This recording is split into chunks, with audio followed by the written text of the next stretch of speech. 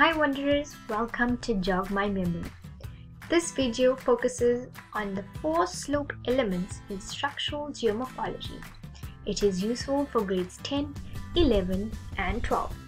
Let's have a look at them. A is the area called the crest. It is a convex shape where weathered material falls over the cliff. Soil creep occurs here. B. This is the free face or cliff.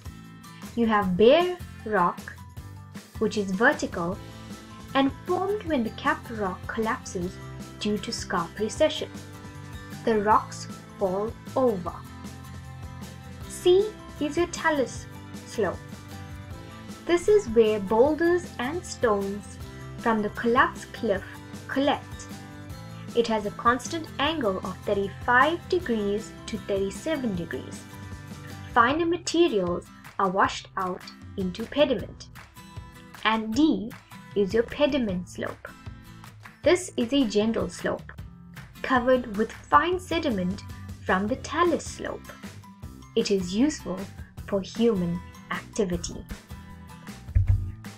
In a test or exam, you may be asked to draw the cross-section of a 4-slope element.